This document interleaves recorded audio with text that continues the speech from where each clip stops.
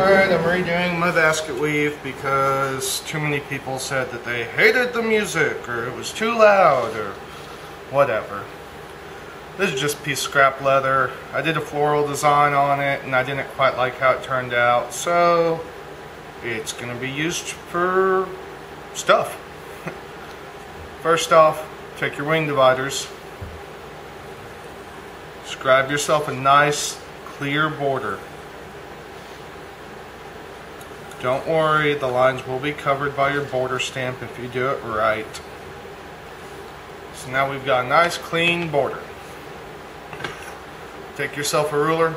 Some people like to go like that. I don't. I like my Basketweave to go side to side. It seems nicer to me. Scribe a line. Cool. So we've got our line scribed. We've got our border set.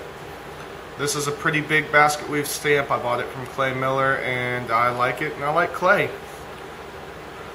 Using my little Berry King maul.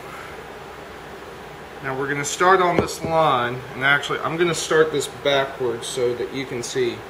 I'm in that line all the way, corner down to the corner. Now I'm going to start and then rotate it in. So you get that rotation and you don't go over your scribe line. Now on your second one, you want to bring the tip right up into that. Don't go over your vertical line, but come in as close as you can. That sets your layout. If you overstep it or space it too much, it either looks like whoever wove it was, going a little bit too hard. And if you space out too much, then the dude was high. Now we're going to just carry it all the way up our scribe line.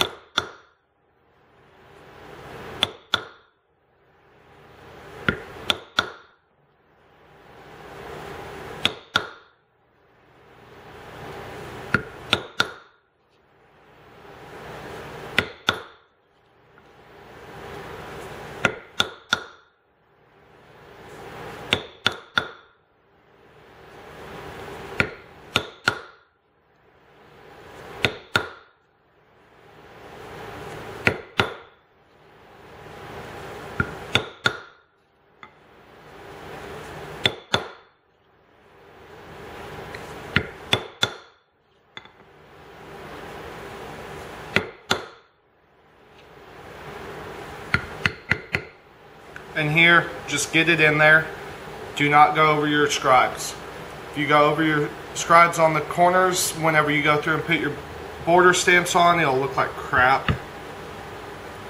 Just made myself a little tick mark right there with the very tip of this. That way I can line up.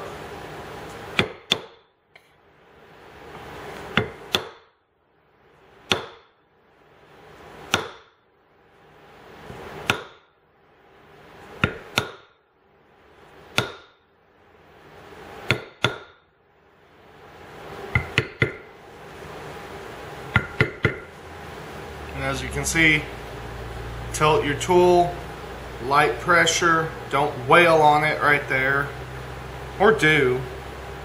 It won't look right, but you can, I guess.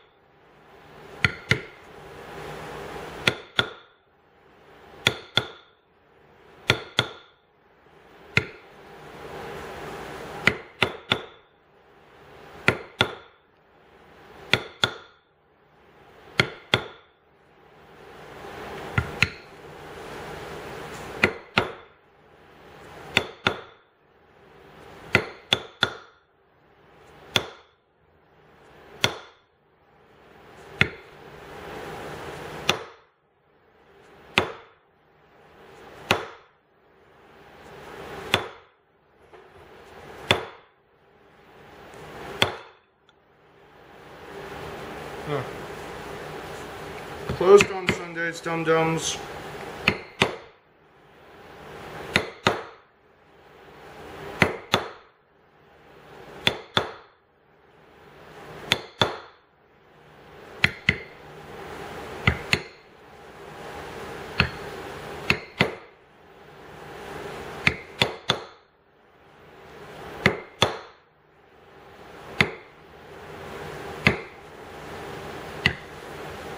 Alright, 1/2 done.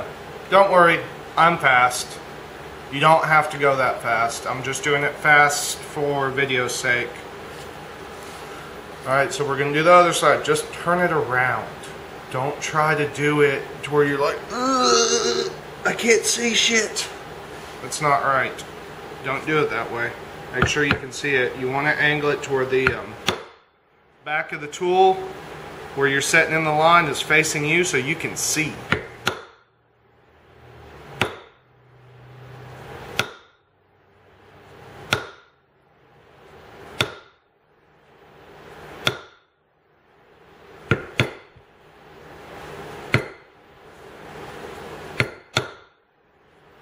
And time to pop the thumbs.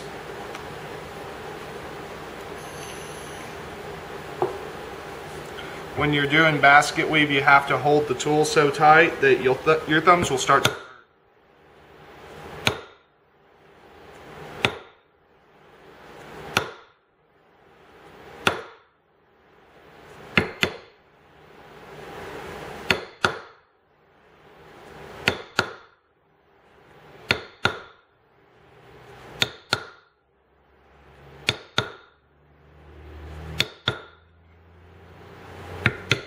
Now I'm doing this today on a little 1 foot by 1 foot piece of granite that I got from Tandy. Usually I have a 3 foot by 8 foot slab of granite on a countertop in my shop that I use for tool big pieces. No big deal. I can move them around and I don't have to tool weird. But that being said, it's kind of hard to get a camera onto that workspace without it jumping around like crazy or being in my way. So videos are on my main work table. My work table, it's 2 sheets of 3/4 inch plywood for the top screwed together, and then 2x6s for my runners and 4x4s for the legs. Rule of thumb, the heavier your work table is, the better your tooling surface will be. You don't want it to jump around, and under this piece of granite I have a piece of rubber to take all the extra shock. You can get it at Tractor Supply for like $4 a linear foot, and it's 3 feet wide. Makes it a lot easier.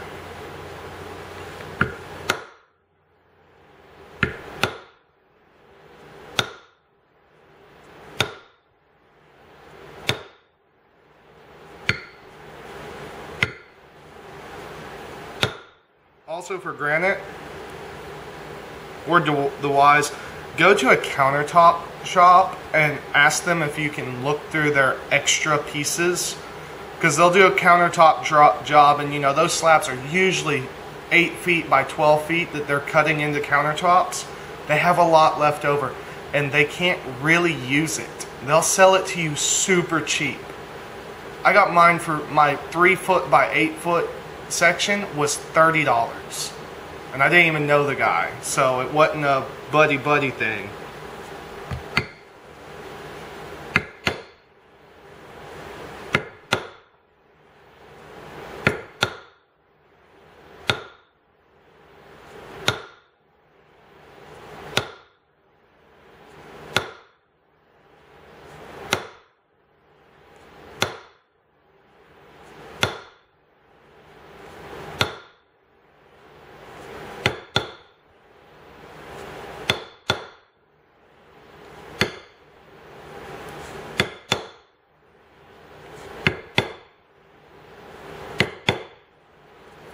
Alright, so we're done with our Basketweave stamp. Yes, it looks kind of weird at the edges. If you've never done it before, this is what it's supposed to look like before you put your border on.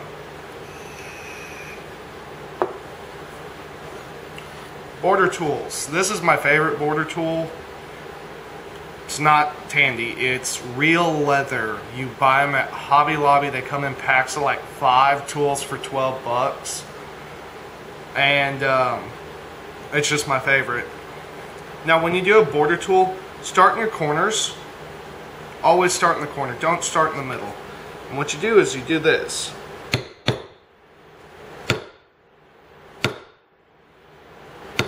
Come over 3 or 4, Don't go to the middle, but 3 or 4, and then come from the other side. That way, if that line is not exactly the right length you need for that border tool to fit perfectly, you can overlap and it's not noticeable. If it's in the corner or in the middle, it's noticeable.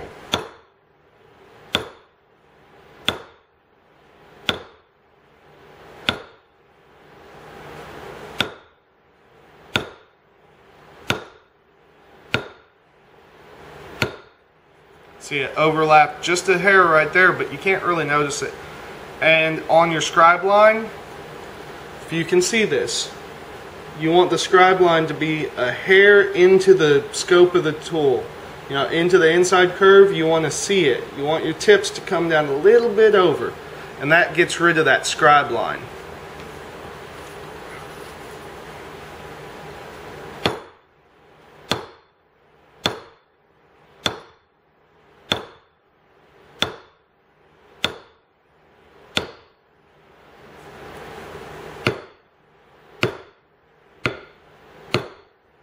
Well, that hurt.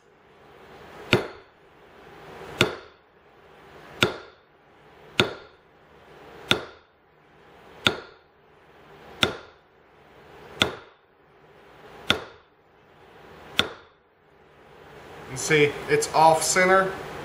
It's not super noticeable. Check who's bugging me now. Alrighty, so that's your border. That's your basket weave. That's all there is to it. I'm not going to bother with these right now. I've got stuff to go do. But that shows you how to do it basically. I'll go through and do a dye job later.